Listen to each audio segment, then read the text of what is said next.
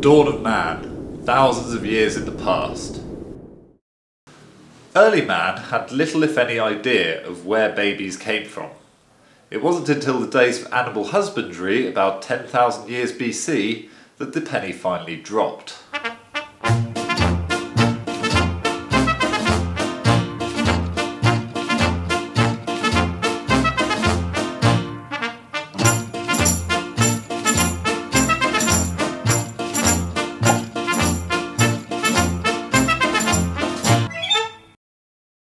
The days of ancient civilization. In Mesopotamia, marriage was often consummated when the girl was 10 to 12 years old. In Egypt, according to some authorities, this was as young as 6.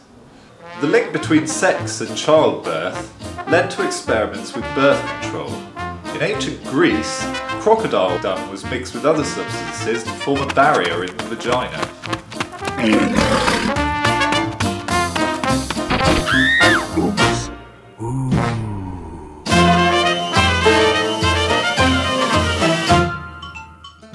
Sex with wives in these days was often seen as perfunctory. Enjoyable sex was supplied by prostitutes.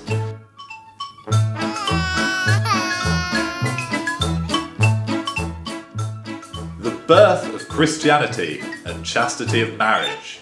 According to modern myth, the chastity belt was used as an anti-temptation device in the era of the Crusades. When a knight left for the Holy Land, his lady would wear a chastity belt to preserve her faithfulness to him. There is, however, no credible evidence that chastity belts were used until the 15th century, almost 100 years after the last crusade. In any case, the actual use of medieval chastity belts would have been very limited, as the metalworking of the times would have made it very difficult to fashion a belt safe for long-term wear.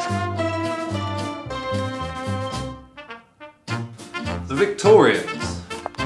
Masturbation was seen as evil and could result in blindness or even death. In 1899 came the first advertisement for a vibrator. It was steam-powered and used to treat female hysteria.